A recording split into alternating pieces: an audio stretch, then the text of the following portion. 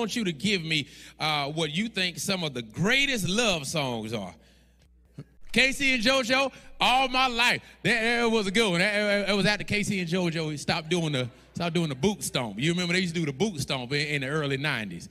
And so now here's what I think is one of the penultimate classics of love songs. Endless Love by Lionel Richie and Diana Ross.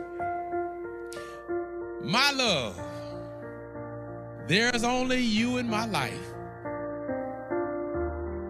The only thing that's right, my first love. You're every breath that I take. You're every step I make. And I want to share all my love with you. No one else will do. And your eyes,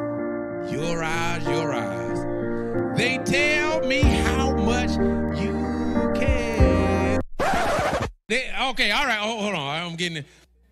What happens when your endless love turns into your endless nightmare? Oh, we gonna act like that? It don't happen? Oh, it happens. Where the thing that you prayed for become the thing that you can't stand. And what was supposed to be inseparable became insufferable. And now you're breaking and you're coming apart. And you're now in this new divorced place. In Romans 2:11, I need you to have this word.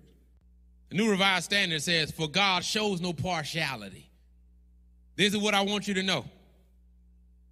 God was with you before you got with them.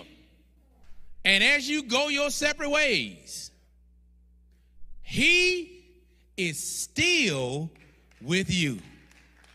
In the breaking of that marriage, it is not also the breaking of your bond with God. I want you to know, God is for you.